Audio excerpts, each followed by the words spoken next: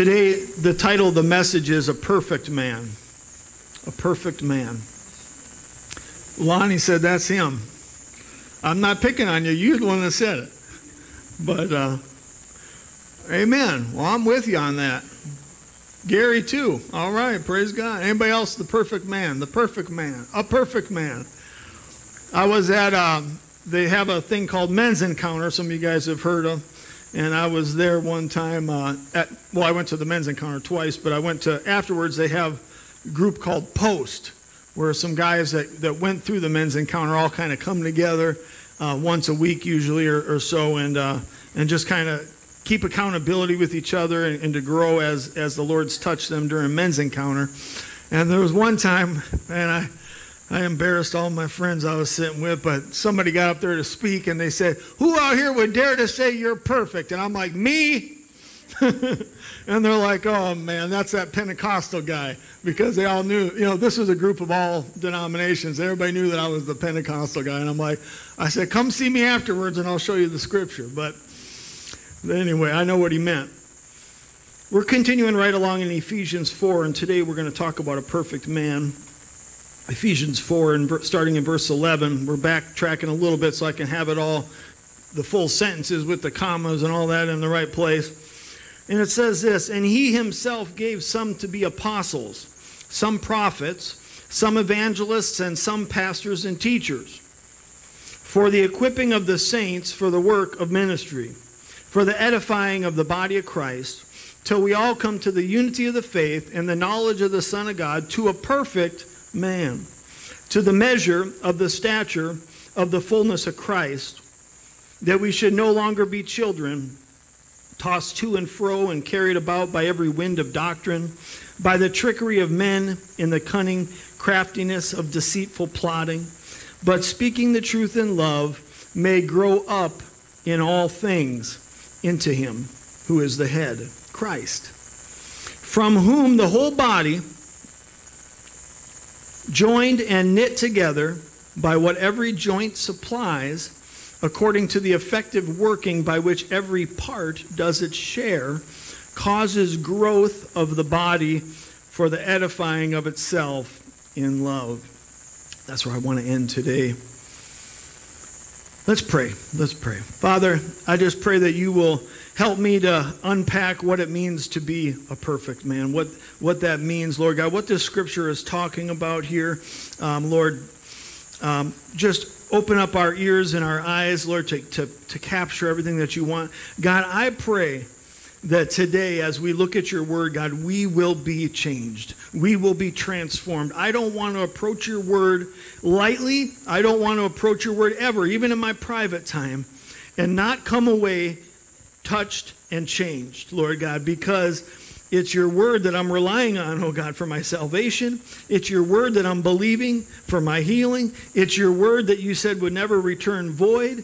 Lord, it's your word that you said you placed above your own name. Lord God, we are standing on your word. And so, Lord, I pray today that this word will do its work and in a powerful way. And we pray in Jesus' name, amen. Amen. So the Holy Spirit dictated through the Apostle Paul. And by the way, I'll just say as a side note, a lot of people say, well, this one's written in red. This whole thing's written in red, folks. This is God's inspired word. Okay, it's all written in red. Now, there may be some special meaning to certain things that the Lord spoke specifically while he was standing there on the earth to the disciples, but the Bible says that it's all God's inspired word. Every comma, every period, the whole thing. As my friend in Minnesota used to say, I believe in the whole Bible from Genesis to maps. So the Apostle Paul, dictated by the Holy Spirit, says that his servants, the apostles, the prophets, the evangelists, pastors and teachers would continuously serve the body until, among some other things that he mentions here, we all come to be a perfect man. Is that possible to be perfect? Another scripture that puts it pretty bluntly, Matthew 5:48 says this, "Therefore you shall be perfect, just as your Father in heaven is perfect. Man, Jesus says you're going to be perfect just like the Father is perfect. That sounds like a pretty tall order. How about you? Do you think that seems like that's a hard mouthful to chew and swallow? The answer to the question, can I be perfect, is emphatically yes, if we understand what God means by perfect. Obviously, God didn't mean we would never make a mistake, otherwise none of us can do what he just said for us to do, because we've all already fallen short of the glory of God and sinned. In 1 John, it mentions, if anyone says that he has not sinned, he's a liar, and the truth is not in him. Okay, that's pretty darn blunt. He just calls us some. If you say that you never sinned, you're a liar. Okay, yeah, stupid liar. I mean, it just sounds like, ooh, he just really hits you there. I'm not calling anybody here stupid, by the way. I'm just trying to emphasize here. But the word sin, as you might know, literally means missing the mark. That's like the real, if you were to dig into the word, it just means missing the mark. Of course, the mark set by God. Can any of us say that we hit the bullseye every single time? Obviously not. And especially when we're still growing and learning. We all started out as children one day, right? When a children starts this world, if you will, do they come out walking and talking perfect? No. They still got to grow and learn. They're immature still. And so just simply by reason of immaturity, we miss the mark because we just don't know some things. That's called ignorance, which is not a bad word. A lot of times we think of ignorant as someone purposely did something. It just means they don't know something. There's a lot of people that are ignorant about nuclear science, including me. I do not know exactly how that works, but I believe it does work because there's things like nuclear energy and so on. So, I don't know about you, but simply for the fact that growing and learning means that you don't miss the mark, but that excludes me from being perfect because I'm a disciple of Jesus Christ, and a disciple means a student, a learner. So that means if I have more to learn and I'm growing, then I obviously don't have it all together perfect in that sense where I never miss the mark. But as a side note, even though we're not flawless in our thinking and our doing, you should be improving. Okay, I was as I was writing this, I wasn't really going to teach on that, but I wanted to say that anytime I met people who will get too comfortable and ease, yeah, well, that's good then. I don't have to worry about the fact that I keep blowing it. You should be changing. You should be growing. You shouldn't be continuously missing the same mark over and over again in your life. God wants that to be changed, whatever that mark that you missed might have been. So to understand this word perfect, I want you to think of this: complete and lacking nothing. That's another way you can translate. Complete and lacking nothing. Remember last week how much of the measure? We got the measure, the full measure. We discovered that God given us the full measure of grace, the full measure of faith. But the thing is, it comes in a seed form. So the level that we experience it is based on how we cultivate it. So just in that sense right there, it's not one of my points, but let me tell you this. We are perfect because he's given us the full measure. We're complete. We're lacking nothing, but we seem to experience lack. We seem to experience that we're short of something. And so today what I'm going to do is look at 3 ways that we're made perfect in Christ. Number 1, we have the perfect teacher. Okay, if we're going to be perfect students, we got to have a perfect teacher. We all know the story of the rich young ruler. He came to Jesus and said, "Good teacher, what must I do to have eternal life?" And Jesus responded, "Why do you call me good? Only God is good." I'm paraphrasing a little bit, but only God is good. The young ruler, of course, was looking for something that he could do to be righteous, but Jesus essentially wanted him to understand it's not what you do, it's not what you know, but it's who you know. It's not what you know, it's who you know. Because what did he tell him? He said, this one thing you're lacking, blah, blah, blah, blah, do this. He said, but drop everything and follow me. So Jesus brought the attention to, it's not that you're not following all these commandments, good, rich young ruler. It's that it's about me. It's about being with me, the good teacher. And actually, he kind of answers the question that he had, or that he proposed. It was a hypothetical, where he said, why do you call me good? Only God is good. But I'm telling you, follow me, because I'm God, is what he was secretly saying there, if you were to follow that. So, verse 13 in our chapter here in Ephesians kind of says that. Verse 13, part of it says, till we all come to the knowledge of the Son of God. It's not what you know, it's who you know. Till we come into knowledge of the Son of God. This doesn't mean knowing about God. A lot of people that say that they know, well, I know God. Yeah, I went to Sunday school. But I'll ask them questions. Well, what's he been saying? And then I get the deer in the headlights stare, and I know that they're not having a good connection, because God is speaking to them. God is leading them. God's the good teacher. He's with us. He never leaves nor forsakes. We should be hearing from God on a regular basis. And so knowing God doesn't mean knowing about him. It means knowing him intimately. I saw a bumper sticker, maybe you've seen this, that said this. I think it's up here, yeah. Know Jesus, N-O, no peace. Know Jesus, K-N-O-W, no peace. See, there's a difference between do I have Jesus or do I don't. He makes a difference in my life. He makes me perfect, is what he does.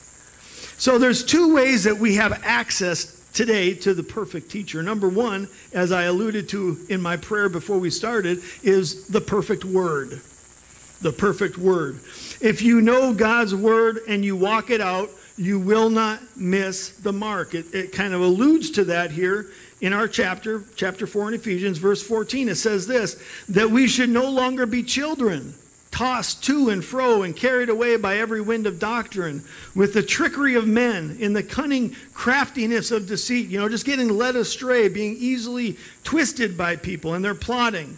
But when you know God's word personally, intimately, you will not be susceptible to trickery or deceit. There's times when people come up to me and they just start telling me, they'll put like 2, 3, 4 scriptures together, but something inside of me is just like, that's not right the way you're trying to say it. You're just twisting this around a little bit. I know God's word, and that's what Jesus did. The devil said some scriptures, but Jesus said some more scriptures that showed that your scripture is twisted. This scripture is over and over again in the Bible, and we got to know God's word. I am up here preaching and teaching, and I want you to know I pray, and I pray in tongues every single day. Lord, give me what your word is. I need this, God, for your people. But I can't study to show you approved. You've got to study to show, the Bible says, yourself, or thyself in the King James, approved. I can't do that for you. Okay, that's a personal scripture right there where it says study to show yourself approved. Yes, I do got to stand before God and give an account for what I teach and what I preach. But it's not going to save you. That's for me. That's for my personal judgment there, okay? So, verse 15, another portion here says, speaking the truth in love. Well, God's holy word is truth. No matter our opinions, feelings, or what this world might tell us, or traditions even, I might add, if we stick to speaking God's word, we won't stumble. You might sound a little obnoxious to people that don't like it when you're always talking God's word, but I'm telling you, especially the world, they don't want to hear, well, the Lord said, But if you use some wisdom, you can put it into normal terms, and then they'll think that, man, you're just a smart person. You're thinking, I ain't that smart. I'm just quoting what God said. It's kind of a little cheat, by the way. If you want to seem real smart, just say what God says, and you'll seem real smart. James 3:2 says this, and I preached through this chapter a bunch. Remember the bits in the horse's mouth and all that about words? But it says this, for we all stumble in many things. If anyone does not stumble in word, in what he says, he's a perfect man. Perfect. Able also to bridle the whole body. When I was younger, I used to really be into some martial arts. And I did a number of styles of martial arts for many years. I know you wouldn't notice now because I'm not kicking and jumping around or nothing like that. But I can. So I still can do it. I can still do it. My karate, we had a karate teacher at our former church up in Minnesota, New Beginnings Church. And he was about maybe 67, 68 years old, and he was teaching this class called Karate for Christ. And he said, one of his students came up to him, kind of smart aleck, said, "Can you still kick somebody in the head at your age?" And he said, "Yeah, I can. It just takes 2 kicks. I kick here, and then when you drop down, then I kick here." He said, "It takes 2, but I can still kick you in the head." Okay, so I'm kind of starting to work on that myself. I'm trying to keep him below the waist kicks. But the reason I got onto that, I was going to share something else, was that when I first read this, and I was really studying God's Word years and years ago, I used to joke about karate. I don't need to practice no more karate, because it says if I can get all my words, I can bridle my whole body. So all I got to do is get my words right, and I expect a black belt. Thank you. I will be here to pick that up on Tuesday. But of course, it's not easy necessarily to get our words right. But the first way that we can have the access to perfection through the teacher is through the Word. The second way we have access to the perfect teacher is we have the perfect helper. And of course, meaning the Spirit. John 14:26 says this, "But the helper, the Holy Spirit, whom the Father will send in my name, he will teach you," I want you to get this, "all things, and bring to your remembrance," here it is again, "all things that I said to you." He's going to teach you all things, and he's going to bring to remembrance all things. That's a lot of things. All is a big word, but God doesn't just make a boast like that and not mean it. God means what he says. Again, God's word comes in a seed form. Here it is. It's in a seed form. To the degree that we water it, that we cultivate it, that we understand what it says, it will produce what it says in our life. But do you know what it says? That's the word. But we have a helper, thank God. And he's going to remind you of these things. The Holy Spirit is better than Google search. And I'm a person that uses Google search. Not only does he continuously teach you, but here's the thing that Google search cannot do that the Holy Spirit does. He gives you the right words at the right time. You know, there's a lot of words that God has spoken, and they're all good in their time, the Bible says. Everything has its time and its season. Doesn't the Bible say that? Sometimes people got a lot of word, but they keep bringing it up at the wrong time, and they're not blessing anybody. They're just spanking people with the word of God instead of being a blessing. We need to know how to use the right word, but at the right time, if we want to be perfect, if you could say it that way. We can be perfect because we have the perfect teacher. Secondly, we can be perfect because we're perfected in love. Number 2 is perfect in love. Verse 13 says this, "Till we all come to unity of the faith." I'll explain about how unity is related to love in a minute. Verse 15, "We speak the truth," I mentioned earlier. How? In love. In love. And then in verse 16, it gives a bigger explanation, but check this out. "From whom the whole body, joined and knit together by what every joint supplies," meaning every individual part, every individual joint supplies something, "according to the effective working by which every," again, I want to say individual part does its share, "causes growth of the whole," the unified body, "for the edifying of itself," and here's those words, "in love." It's later on in my notes, but I think I should have put this earlier, so I just want to say this. God is love.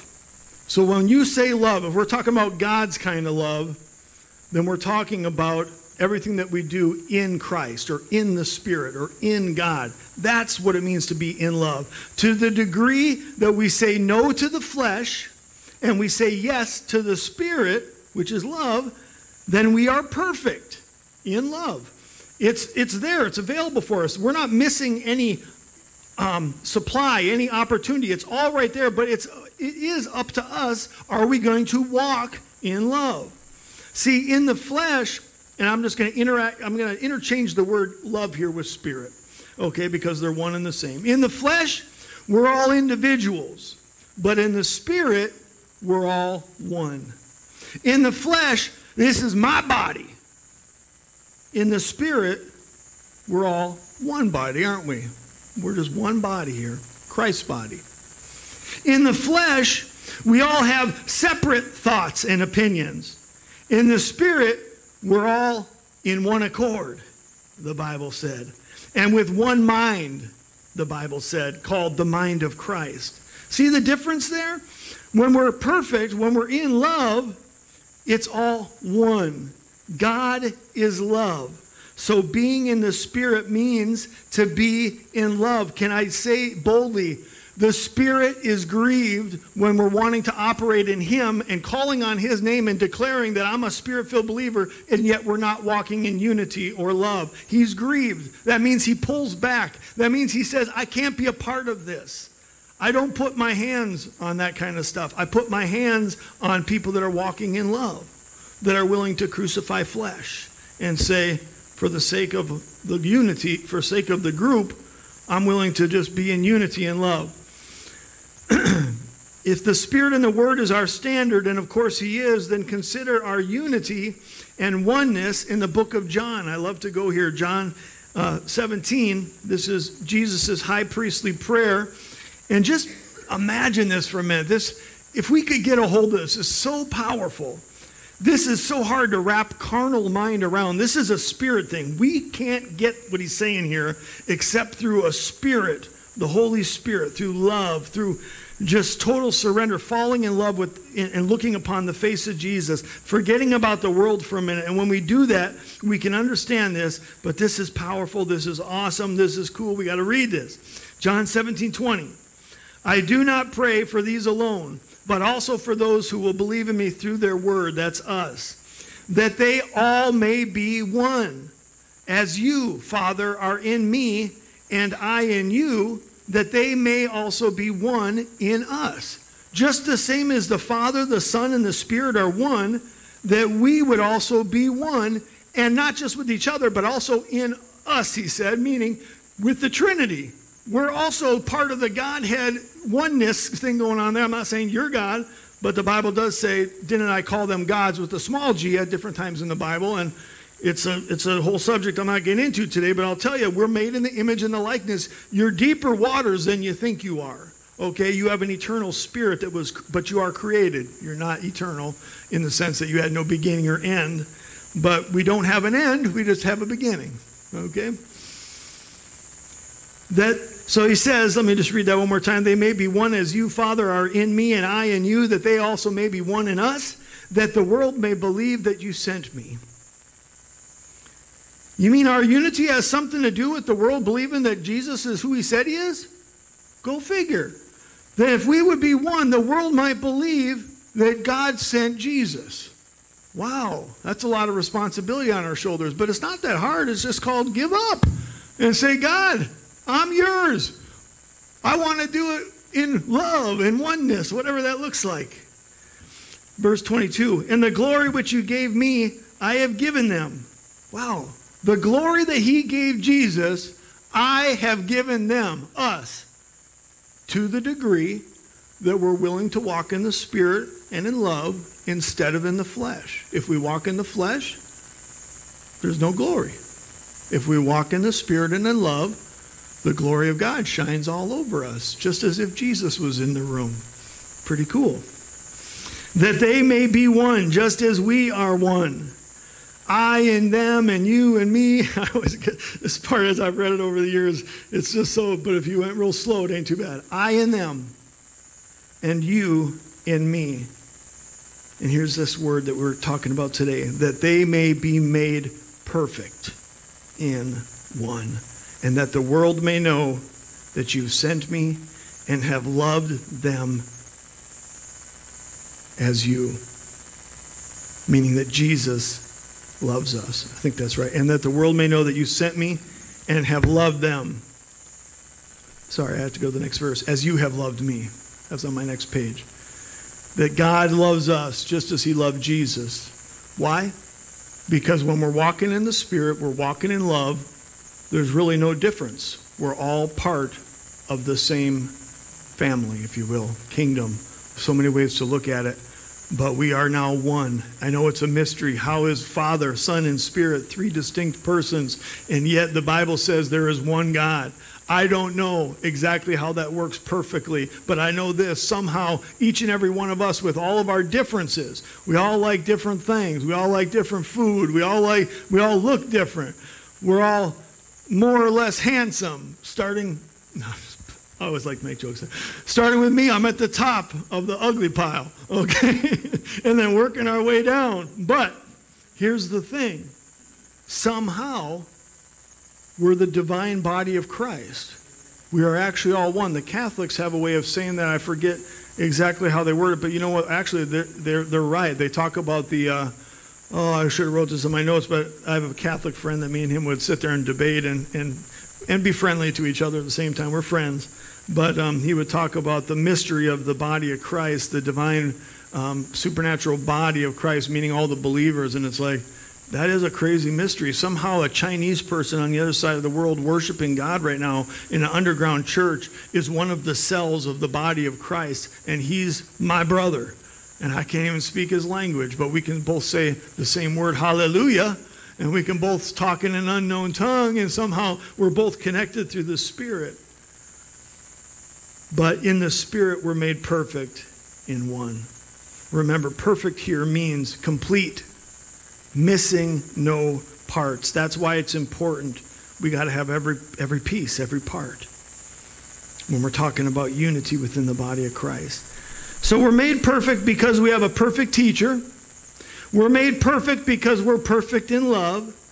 And then we're made perfect because we're a perfect reflection. Verse 13 says this, to a perfect man, halfway through the verse, to a perfect man, we become to that perfect man, to the measure of the stature of the fullness of Christ. So perfection is found in the stature and fullness of Christ. And I want to talk about that in the sense of a reflection. All the married couples did this at one point in different forms and stuff, but I remember years ago, in the year of 2007, so I got married in 2008, but I remember in 2007 doing a little bit of ring shopping. Anybody ever do any wedding ring shopping?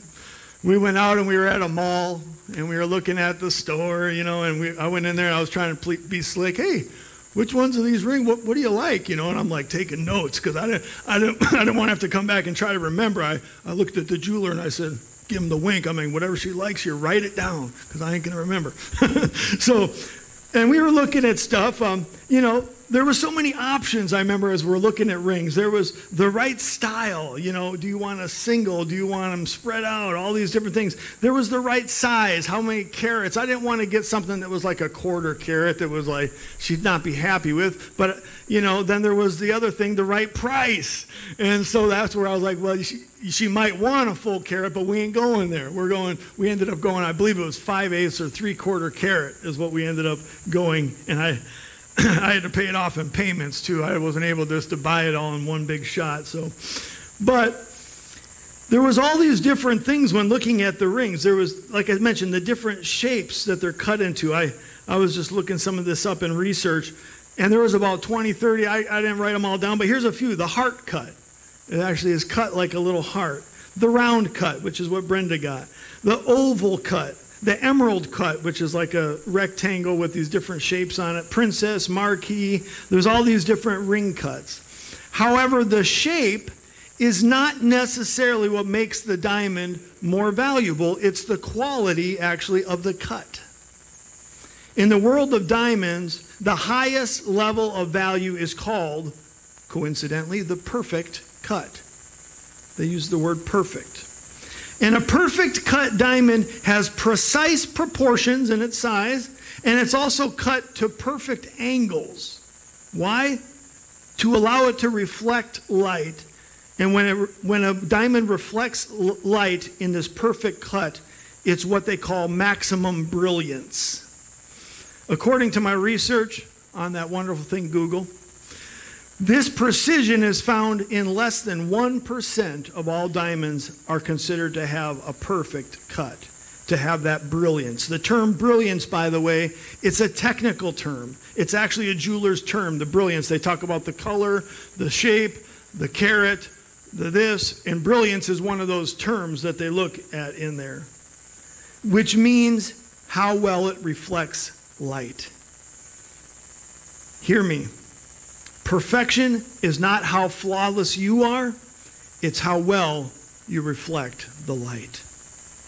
That's what being perfect's all about. Jesus said in John 8, verse 12, I am the light of the world. Jesus spoke to them and he said, I'm the light of the world. He who follows me shall not walk in darkness, but shall have the light of life. Amen. It's not our light, it's God's light. But we the body, are all together and with him one. So how can we be perfect? Well, we have the perfect teacher through his word and the Spirit. We have God himself who is perfect love, and he draws us together as a body in unity in that love. And then we can reflect the perfect light. So is it possible to be perfect the way that God means it? I'm telling you, it's absolutely possible. We can be exactly what God wouldn't have said, be perfect even as my Father is perfect, if there was no way to do it. But we get hung up so much on things and stuff. Might just steal a little bit of that real quick, but my buddy Tommy Riley, I'll give him the credit, sends out a devotional every day that I get, and he was talking about love the other day, and his title of his little post was called Love and Stuff. And he said, essentially, I'm going to have to paraphrase because I don't got it written down here, but he said, this is really good though, I grabbed a hold of this. He said, you know, when you first started going to get married, you remember how you didn't care anything about stuff? All you cared about was the one that you loved. It was like, I don't care, just let's be together. Maybe if you're like me, a product of the 80s, you'd sit on that phone where you had the extension cord or whatever that would reach around corners of rooms, and you'd be in there talking to your girlfriend, and then you'd be like, hang up. No, you hang up. No, you hang up. And the whole thing, all you wanted to do was just talk to them. You know, you didn't care. But when you fall out of love, how many have seen this? Couples that are going through a divorce or something, all of a sudden it's about what? The stuff. I want my boat. I want my car. I want the house. I want this. I want that. Love is not about stuff. Love is about the people, and it's about God. Falling out of love, it becomes about the stuff. We need to make sure that we're walking in love, reflecting God, because God loves people. God loves you. God loves his church, and he's looking down at us, and he wants us to be a reflection of his body, that the world might believe that Jesus is the one he sent. Could I have the ushers come up for our communion today? Hallelujah. There's no better way to really celebrate that oneness, that unity, and the perfection of being part of the body of Christ than we get to participate in the body and the blood.